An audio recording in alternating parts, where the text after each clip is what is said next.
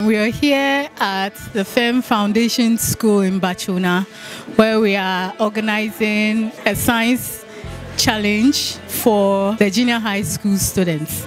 We are asking them to use very common materials, everyday materials, to be able to build very, very efficient irrigation system and then water filters.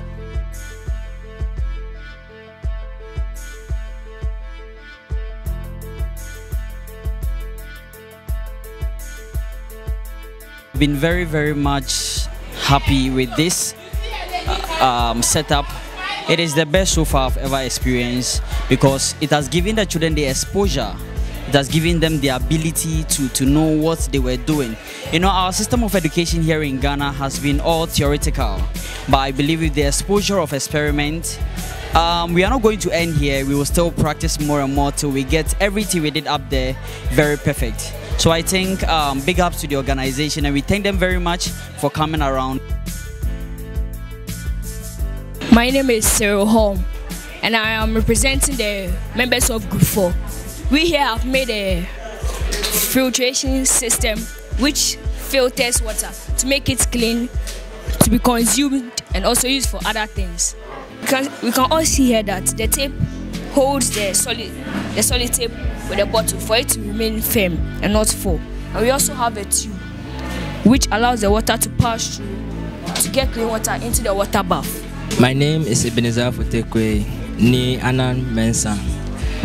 We were told to construct an irrigation system to make our plants easier to grow, and the materials we needed were the plant, the pipe, the bottle, the can, and also the water.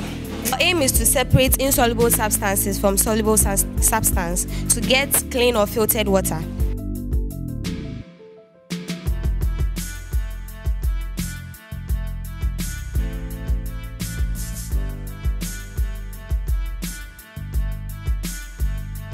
I must confess that when I was in the basic school, I learned irrigation and filtration, but there was no means to put them into practice. But over here, the students have put this into practice using local materials, and we believe that when they should have such experience every time, they'll be able to do more. We have ignited in them the passion for science, technology, engineering, and mathematics, and we believe that these students will continue in that way forward and become the next Einsteins we seek for.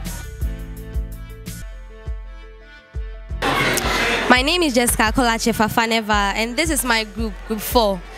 We were given a challenge to create a filtration system, and we are the winning team. In Ghana, most of us do not have the practical systems in our school, so them bringing it here is a very good thing, and we have learned a lot. I feel this was a very useful time for the students because it gave them the opportunity to think outside the box. So I'm very grateful to the Next Einstein Forum for collaborating with the Ghana Young Academy to be able to bring this opportunity to the students.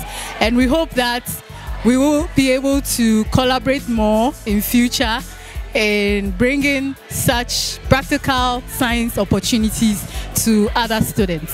Thank you.